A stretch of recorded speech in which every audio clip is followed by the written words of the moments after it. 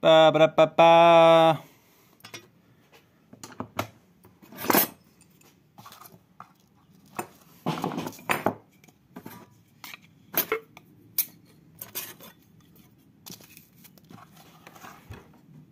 Good morning. Here I am. Hello, everybody. Or people. I thought I'd try this out. I'm in my workshop. It's a Friday morning. I have my tea, and I'm going to tidy up and answer questions that I get. Thank you very much. I appreciate that you love what I do. So I'm going to tidy up and kind of ramble. I haven't done this before, so if you can have any ideas for how I should tighten this up, I don't want to be too perfect or too good because I don't have the energy for that. But yeah, I'm going to tidy up whilst answering some questions. So if you have any questions that you have for me, then put them in the comments. Do you take milk? I do take milk, Carl. You know I do. The sweet, one drop of milk. I take in coffee. I take it how it comes. But in tea, I drink. You know, I'm English. I have to drink milk in my tea. But yeah, no, I had just gonna tidy up for a second, and yeah.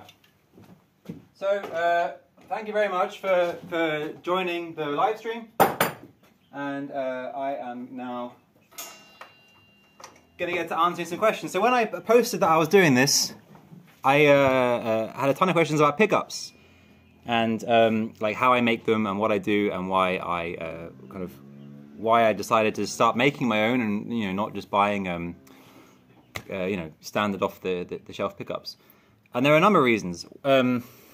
So first up is that when you're making your own pickups, first of all, I'm making my own guitars. Everything's totally custom. It didn't really make that much sense to me to just I kind of wanted to have more control. So on a commission, it was really a bit of a drag to be communicating with the customer, and then the customer, we talk about the woods and how it's going to play and the hardware and the sort of sound they're after, and then for me to be like a middleman going to the pickup winder, that was really a drag. So I kind of wanted to cut that out a little bit, and then actually me have a lot more control. And when a customer says, "Can you give me this type of tone?" I actually know the answer straight away, rather than having to ask someone that's winding pickups. That was kind of one of the reasons why I started. Also, cost, actually, it costs, pickup parts are not that expensive, and if you're trying to run a business, then making your own pickups is definitely, of course, it takes a while to learn. And my first, I don't know, 6 months, or no, less than that. First, maybe 4 months of trying were a drag. And actually, my old apprentices used to say that I didn't do pickup winding, I did pickup whining, because I guess whined the whole time when I was making pickups, because the wire would snap, for example, when you first started up. But with time, it got better. And then now, actually, as after a few years of doing, actually last year, I think every guitar I made had my own pickups, and this year also every guitar I made has been with my own pickups. I really like the control that I have. I think they actually sound pretty good, and I care a lot more. Like I care more how they sound than if I was to go to Seymour Duncan and buy some antiquities. Like it's my name on the line, and I also have a better understanding of what the customer probably wants, because I've been talking a lot with them about their sort of sound. But then what's really been fun with how many prototypes did it take to learn? I made a few duff pickups. I made a few bad ones, and then but then when you get it right, it kind of just works. Like it's like they're really simple pickups. The thing when you're hand winding, the tricky thing actually is not snapping the wire. The wire is incredibly thin. It's like thinner than your hair. So when you're winding, often you can get as the wire is going through your finger and you're putting it onto the bobbin, your finger, the skin actually dries out.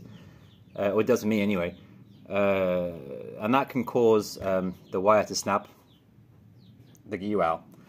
And then anyway, as the wire's going through your fingers can dry out and the wire can snap. A good way of getting around that actually is just putting a bit of talcum powder. Have you made any for myself?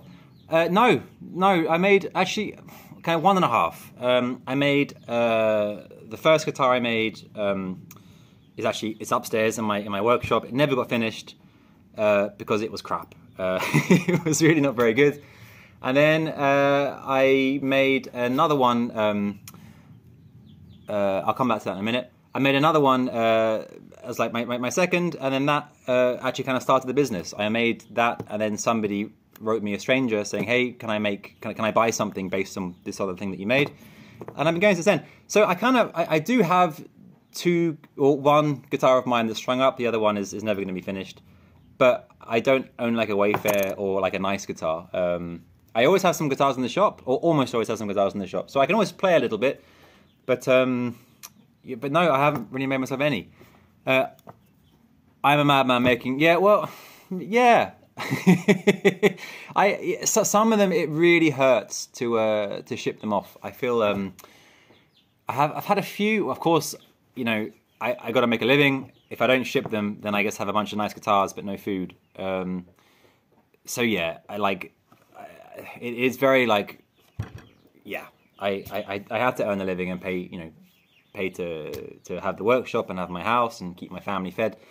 But it's but yeah, there have been a few that have been tricky. Actually yesterday, funnily enough, yesterday was the first time I went through the guitar kind of quote builder on my website and spec'd out what I would do if I was going to do it for myself. And maybe one day. I'm thinking I have a few commissions this year, or I have actually a commission coming up. Should be kind of something should be happening with it kind of soon, and it's an 8-string baritone, but made like the GT8. Is that the Taylor guitar where it has the 2 middle strings doubled up like a 12-string, and the rest of the strings are regular. So it's like a 6-string, but with 2 extra strings in the middle. And that I kind of want to make a Wayfair of around that, maybe for myself or for stock. But yeah, we'll see. But yeah, back to the pickups. I was talking about pickups before I got sidetracked. I'm good at getting sidetracked. So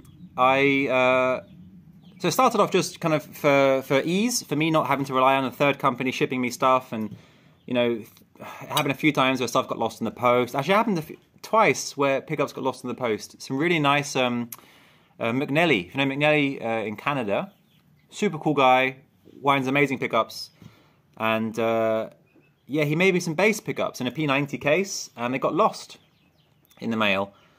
And then he actually made me some other. So that type of thing sucks. So I started making my own. But then actually, with time and with getting better and making a bunch of pickups, and obviously I do this full time. I don't have to, you know, this is my job, so I have a lot of time to practice making pickups, because and they kind of have to work. Otherwise, I don't earn a living. I kind of quickly realized that it's possible to customize everything. You know, the wire, the magnets, the strength, the output, where they are. Also, because I'm actually making my guitars myself, I can set up and I can build the guitar with a setup in mind specifically for a pickup, rather than having it to be kind of everything being kind of vanilla in terms of the setup. If I know, for example, that there'll be really, really low output, the pickups, and maybe they'll have kind of weaker magnets, I can do the pickup route a little bit less deep than it would be, because the pickup can be closer to the strings. Whereas, for example, if somebody had some really strong neo magnets that would have a lot of pull on the strings, I know that I would need to route a deeper section on the body. So it's just kind of more control. But then I've actually been the past maybe 6 months been thinking about my own kind of pickup standards. So I am going to go away from the traditional, it's all kind of variations on a theme, right? You have, single coil, Strat basically, telly, and then humbuckers and P90s, and there's filtertrons and mini humbuckers and stuff. But everything's kind of variations on a theme, and everything fits inside. I'll come back to that in a minute. And I'm going off on my own way. There's no reason why I need to stick to the same shape as everybody else. My pickups, I'm making the guitars they're going into. So I'm actually starting to experiment with different kind of forms and the new sounds that can get. So any interesting woods that I haven't worked with yet that I'd like to? I haven't made a maple-bodied guitar. I would really like to make a roasted maple wafer. It's just never happened. Getting a chunk of maple that big is a little bit difficult. And hang on, somebody's calling me. I can talk to them later. So yeah, I'd like to make an ebony neck. I've made some ebony fretboards, of course, many. Ebony is actually my favorite fretboard material.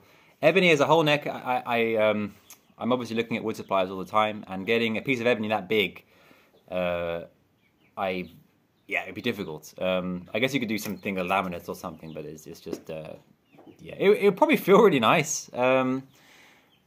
I think carving it would suck. I think it's really splintery. Like it likes to kind of if you hit ebony with a chisel, it can crack really easily. So carving an ebony neck wouldn't be so fun, but I think it would feel really good. But yeah, guitar like wood I haven't used. I'd like to use a pretty straightforward, just like a big chunk of maple, roasting it, making it hollow, making a wafer out of that. That'd be pretty cool. What else?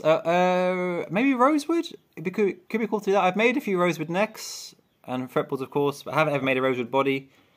But also maybe not. But yeah, no. I think with woods, I'm kind of lucky in that I use a lot of different woods. So for example, here I have what's this? This is Babinga. I have a Babinga body. A few Babinga bodies actually, kind of in the shop, and behind me I have a roasted walnut body, a raw walnut body, some mahogany. I got some ash in here. So, and I also have a wood stock in the house because it's easier to control the temperature and the humidity inside the house than it is in my workshop.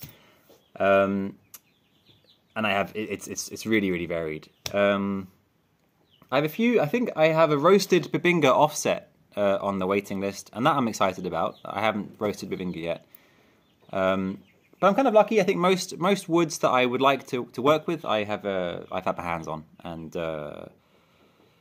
maybe some just for the sake of seeing how it feels, some really kind of terrible for the environment, very old rosewood. But I think I'm ever going to work on any kind of old growth rosewood because.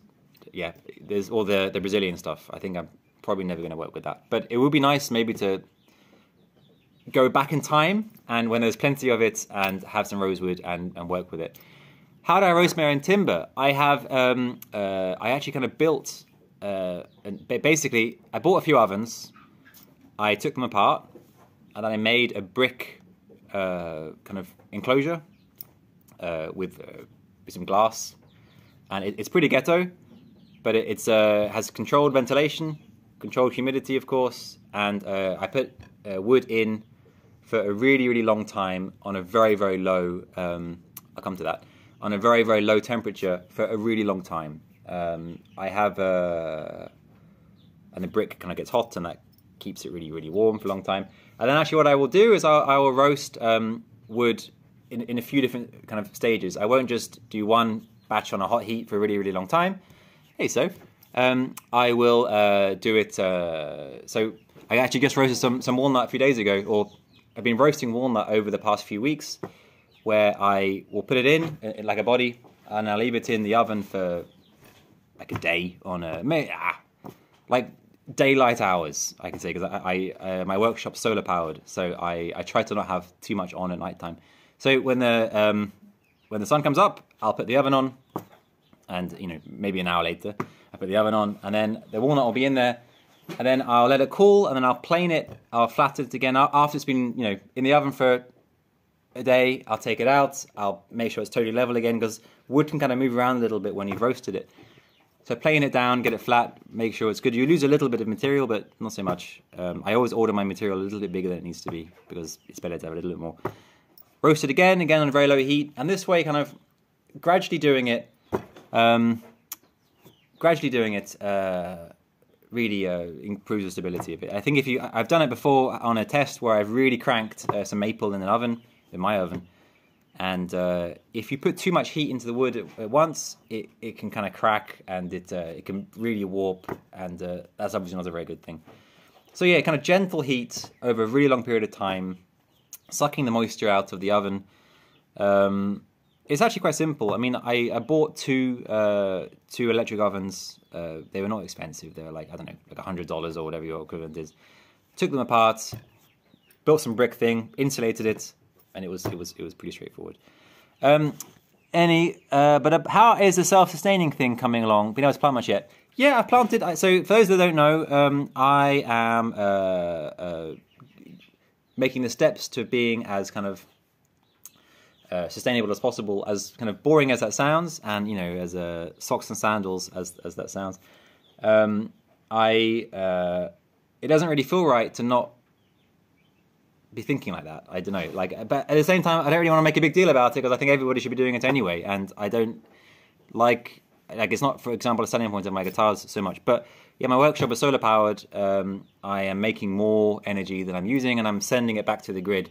So you know, even though this Babinga and this ebony is, you know, has come from afar, the carbon's been offset by the energy that I'm producing. But yeah, I also have a big field of a few acres of land, and I am planting trees that are kind of local to here. I don't really want to plant, as tempting as it is to, you know, try planting rosewood or wenge or something in Denmark. I don't even want to do that because I don't want to fuck up the ecosystem, and it's not right. But luckily, where I am, actually maple, European maple, and ash grows like weeds. I mean, literally it grows like weeds. So I actually don't have to do that much work. What I do is in my garden, I have a little garden and a big field. My garden is lined with sycamore and, you know, European maple and ash trees. And when they're little, you know, or, you know, yay big, I dig up the tree and I put it in my field. And yeah, they kind of yeah, it means I don't have to buy anything, and, which is obviously good. I mean, I'm not, you know, putting a tree that's not good for the region, which is also pretty good. And they're quite quick growing. I mean, I think the first of the maples I can start chopping down in maybe 6-7 years time. And obviously, that's a really long time to be thinking about my wood, because then after a few more years, so it'd be about a decade before I could start using it. But I'm kind of okay with that. And if something goes, you know, my life changes direction, and I start making carbon fiber guitars or aluminium guitars or something, I am okay with having planted a shitload of trees and not using them, because that's pretty cool. I also actually have a bunch of I have 5 sheep and 14 chickens, and I'm trying to figure out if I can maybe use the wool from the sheep in straps or something. Or maybe I was thinking about doing grinding up the egg shells from the chickens and doing like inlays with chicken egg shell, but it might not look so cool. So it's the main thing actually with this kind of the sustainability thing is my energy usage, and I'm kind of not costing anything. So when you get a guitar, they have no kind of there's no bad vibes, you know. Like I'm not in a factory in somewhere. You know, I'm in my own little personal factory in the middle of nowhere in Denmark. But I you know, there's no bad labour laws, and do you know what I mean? You don't have to have a bad conscience whilst buying one of my guitars. But Al asked something interesting. What did he ask? It would be cool to see me do a multi-laminated body plywood style using your favourite woods. Yeah, that would be really, really cool, wouldn't it? It reminds me a little bit of like a Prisma. You know, if you don't know Prisma guitars, he makes guitars from skateboards. And skateboards are laminated maple. And often they have some dyed wood, because it looks pretty cool. So on Prisma guitars, you'll see like when he's carved the top of, he has like a kind of like a 335 inspired guitar, but with quite sharp horns. It looks pretty cool. He actually works with McNelly, talking about McNelly earlier. Anyway, on his carved tops, you can see the maple laminates of, like, obviously, you know, maple, and then like blue maple, red maple, etc. And that looks really, really cool. Yeah, there's a few kind of things I've seen of people making guitars from a big lump of plywood, basically, and as you carve, you get all the you know, the lines of the ply become obvious. I think it could be cool. I mean, it's like I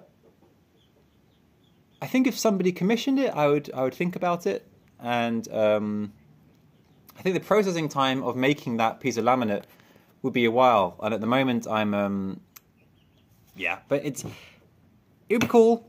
Maybe one day. I think if I was going to do something like that, like you know, if I was going to do something for fun, that was, you know, it's all fun. But if I'm going to do something for fun that was not a commission, I think maybe I'd want to work with metal or something. It could be really fun to get a welder out, and I'd like to make like a one-piece metal guitar, but that's a little while away. Have made an acoustic guitar. Well, I kind of think that like most of my guitars have acoustic properties, and and I like to. One of the things I try to do with my electrics is that they feel as kind of resonant and vibrant as possible. So, you know, I roast a lot of the wood. It's all super dry. The neck joints are made in a way so that there's a lot of energy transfer between the neck and the body. So you can kind of, you know, tap the headstock and the body will, you know, the lower body will vibrate as well. And that's so I like to think of them all a little bit as kind of acoustics, but without sound holes. But of course, my Wayfarers, some of them are very acoustic. I control the thickness of the top and the back, depending on how. So they're all totally hollow. It's not COVID. They're all totally hollow. But if somebody is playing, you know, really loud rock or on a big stage, or, you know, if there's like a jazzer playing in his bedroom, they need very different feedback control.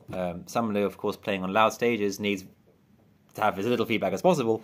So what I will do is I'll put a bit more material on the guitar's top and maybe the guitar's back, just so that it can kind of control feedback. And in reverse, in reverse on a guy who wants as much resonance as possible, I'll make it as thin as possible, and then the whole thing really, really vibrates. So anyway. But you're thinking of like a Western guitar. No, I've never made a Western guitar, or like a nylon string. I would really, really like to. I had a good moment actually last year. I had an apprentice, and he came to me with and it was an acoustic guitar that was it's actually made by Gibson, that had National on the headstock, and it was from 1952 or something, or 1953, and it was incredible. Like I played it. I actually plugged it into my pedal board. I plugged it. It had a really nice preamp in it, and it just sounded amazing. And I was really confused for a few days afterwards, because this acoustic guitar was like, you know, plugged into my, you know, pedal board with a, you know, really lovely fuzz face and a great, you know, Germanium boosts and everything. Sounded amazing, and I thought like it was like the best tone I think I've ever had. And it was on a Gibson-made National branded acoustic guitar. So I would love to start making acoustics. It is definitely on the menu for one day. I've come very close a few times with guys wanting to oh, sleep well, Al, enjoy anytime. And yeah, I came very close to somebody ordering an acoustic guitar from me about a year ago. And we had agreed a price, and he knew that I hadn't made one before, but he really liked my guitars, and he wanted like my version of an acoustic guitar. And we kind of agreed on the specs, and agreed the price, we agreed everything. And then I think he got sick or something, and and unfortunately in some parts of the world, if you get sick, it's really expensive. And so then, yeah, he had to pull out. It will happen one day, and I'm fresh for it. And of course, it would be a little bit cheaper because I haven't done one before. That was reflecting the price I made with this guy. And but yeah, I mean, it'll happen one day. If it doesn't happen from a commission, maybe I'll do it as a kit. And what is the next questions to answer? I have. I've answered that. So then I have a few more questions from that I got in my DMs, and that was yeah, the economics of running a guitar business, and that is really, really dull. But it sounds like it's kind of funny, because of course guitars are you know, when you go to like really, really small scale, and I am just about as small scale as it's possible to be, With small scale production, everything is a bit more expensive, of course. And I have my workshop costs and my hardware. I mean, it doesn't make sense for me to make a really nice guitar and put crap hardware in it. So yeah, my guitars, to some people, I think it sounds like they may be a bit expensive. But if you think it's like a month, often a minimum of a month of my time, and then the material costs, and then paying the loan for the workshop, I don't earn a good hourly wage on each guitar that I make, but it's a lot of fun. But the economics, basically, if you want to start your own guitar business, that's a good question, and I'll come to that in a minute. If you want to start your own guitar business, my tip is to start off as small as possible. My first guitars were made with a jigsaw and a stick saw and a little hand router and a drill. I think that was everything. Oh, and I think I might have done all the sanding by hand. And to be honest, with a router and some good router templates, and nice, good router templates, a drill. You need a drill, and I think you probably need a jigsaw. Although you could cut it by hand. With that, you can make a great guitar. And then there's some fretting tools, of course. So then it grows a little bit. But basically, my advice, if you want to start your own guitar business, economically speaking, is invest as little as possible at the very, very start. And then each guitar that you make, put all the money into tooling. That's what I did for the first few years. I was teaching guitar. I used to be a full-time guitar teacher. So when I was transitioning from being a guitar teacher to guitar builder, I wasn't earning any money from Moar guitars. I only started taking a salary actually from Moar guitars about a year and a half ago. Before that, everything was going back into tooling. So now I have pickup winding machines, and I have some pretty big machinery, and I have a CNC machine, a small CNC machine that I don't use very much. Many sanding machines, and that's basically my advice. Try to sell a few guitars and invest everything back into tooling. But have I ever put an effects pedal inside an instrument? Yeah, I have. I made a crazy kind of Strat type guitar. Actually, I made it almost 2 years ago, but it was kind of a very long story because I finished it just when COVID kind of became very serious at the start of last year. And the client that commissioned it needed some time to get money together because I think his employment got a bit strange. So I kind of sat on this guitar for about a year. Actually, it was finished, and it was a commission. The guitar had his name on it, so I couldn't sell it to anybody else. But he hadn't paid me, so I had this this kind of Strat in my workshop. First of all, I had to make it, and that took quite a long time because it did have a hand wired effect. I've made a few effects, and it had an inlay on the fretboard of his name, and so it was quite an involved guitar. And then I finished it. I said, "Hey, it's time to pay me now." And he said, "Yeah, sure." And then COVID happened, and he needed some time. So that's the story of that guitar. But it basically had I still am interested in it, but I was thinking a lot, maybe 3-4 years ago, about making kind of my own drive pedal. I'm not so horny on the idea anymore because there's so many good ones, and I'm very, very busy with what I'm doing. But at the time, I made, it's kind of my take on a tube screamer, but it was it was a Strat, so I thought it'd be really good. He was also a really big Stevie Ray Vaughan kind of guy, good blues guitarist actually. The guy that got the guitar, and it had basically a tube screamer with a lot more clean headroom kind of built into it, and it sounded great. And then I think if I was to do it again, I would want to have just a one knob kind of effect, so like a fuzz, as you say. I think this year, I'm making a roasted Babinga offset, and I think it's getting a very powerful volume boost built in with like a push-pull pot. So it should look pretty kind of pretty hidden. I think it'd be fun to put like tremolo or something into a guitar. It's tricky, but I think fuzz is probably the right thing. Like a really good fuzz face, it cleans up really well. Is probably the right thing. And then speaking of pedals, what do I have on my board right now? My board is it doesn't get so much love. but I have some really good stuff on it. I have Oncle amplification in Gibsonville. He's kind of business friends, and he has one of my guitars, and I have one of his amps, and I have an amazing kind of reverb drive pedal. It's like a valve powered reverb pedal. So it has a reverb chip and the tube connected to the chip somehow. I don't know. I'm not a pedal builder.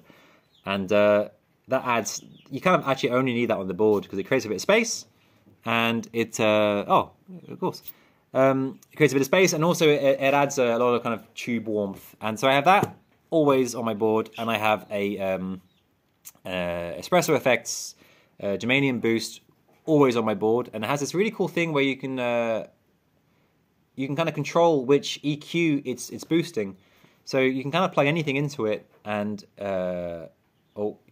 and you can kind of switch where in the EQ range you're boosting, and also it kind of works as a cut as well somehow.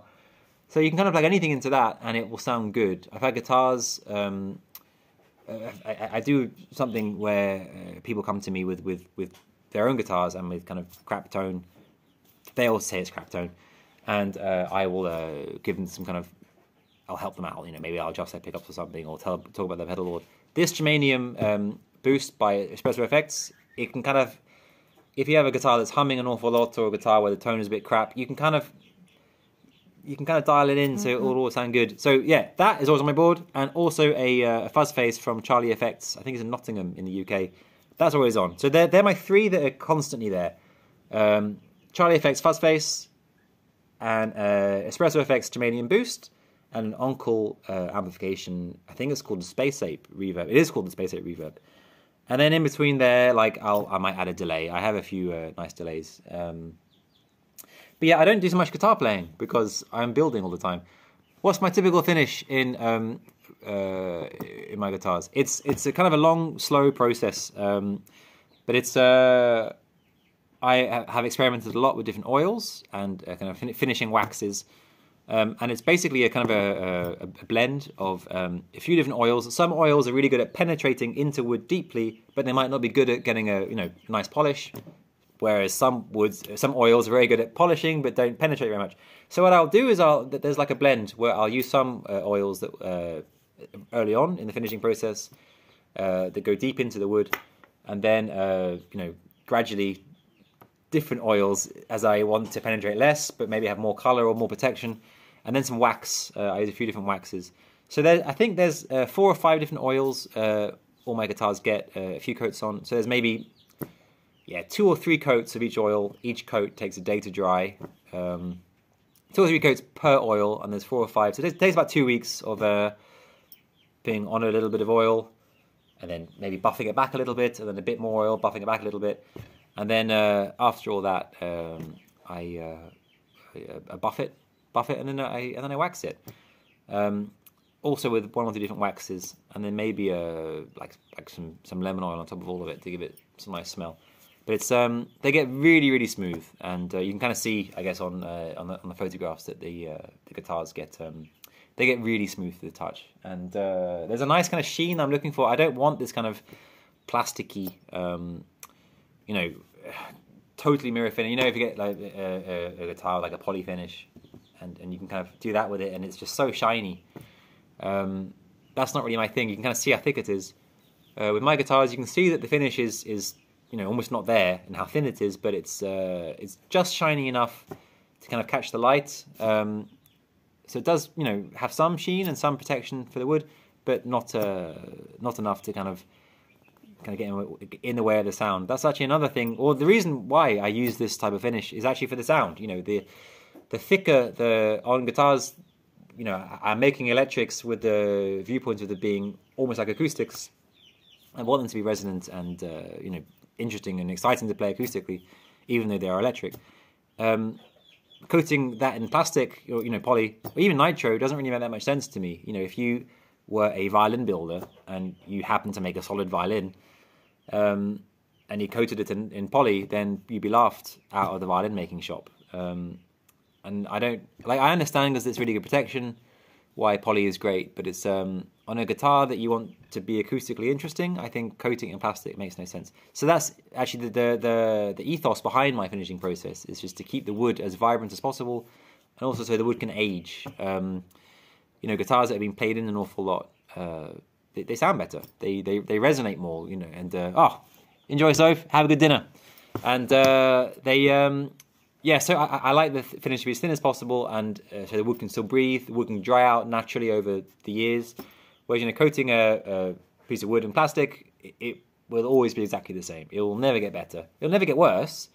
That's one thing, and that frets, you know, or guitars finished the way that I finish my guitars, you're more likely to get a bit of fret sprout the first maybe year, because the wood can move. Whereas on a guitar that's totally coated in plastic, it's like mummified. Now that means that, of course, 6 months down, maybe 1 year down the line of having one of my guitars, you will need to touch the frets maybe on just the fret ends as the neck dries out. But it's kind of it's just part of it when you have a guitar that is aging properly, and it sounds better anyway. So people don't really mind so much about that. But I have time to, I think, answer one more question, and that was on, it's a DM I've just gotten, and what is this? Yeah, advice for a first-time guitar builder: just do it. Grab some cheap tools. Don't spend a ton of money on tools. You can spend so much money. Like, there's like a tool for everything, and you don't need most of them. You need a drill. You absolutely need a drill, and I would say you absolutely need a router, and at least a neck pocket and neck, like a Strat neck pocket and Strat neck heel template, because then they have to fit. I think you kind of need that. And then hack away a piece of wood. Oh, and some chisels and some knives if you can. So buy as many cheap tools as you can, and maybe start off with a pre-bought neck, so you don't have to worry about the truss rod channel. That's a bit of a faff the first time you do it. But yeah, buy cheap tools, get some scrap wood, and just make some cuts. So people are asking for kind of permission to make their first guitar.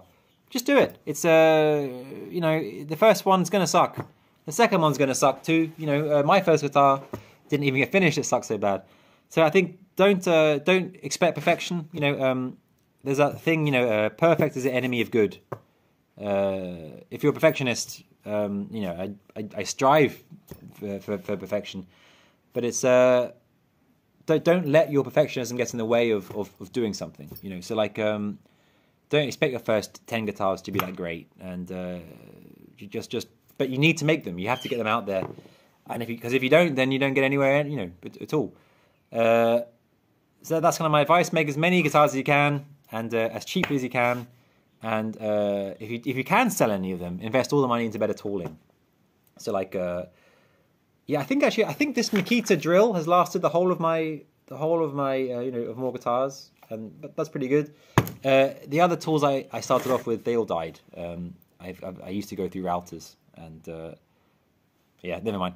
But anyway, that is all I have time. I had to do some work, some real work. I had to actually make some guitar stuff. I have 3 really nice Mortys I'm currently working on. I have a bunch of stuff I'm working on, but right now, today I'm working on some Mortys. And do you know what? I'll show them to you quickly, because that'll be fun. I'll flip this camera around. Ba-ba-da-ba-ba. Oh, that's my face. Here we go. So we have, this has been roasted. This is some wax that I use as grain sealer. This will all go. Roasted walnut, and it's going to have 2 filtertrons and a wraparound bridge and a reverse headstock Wenge neck. That's going to be pretty cool. I'm excited about this. I'm excited about all my guitars. This is I carved this yesterday. That was I carved the top yesterday. I've not carved the back yet. And it's I'm kind of getting Les Paul vibes with this one. But it's got the string through ferrules, and it's going to have a let me grab the hardware. It's getting one of these about here, I think. Yeah, and a single neck pickup.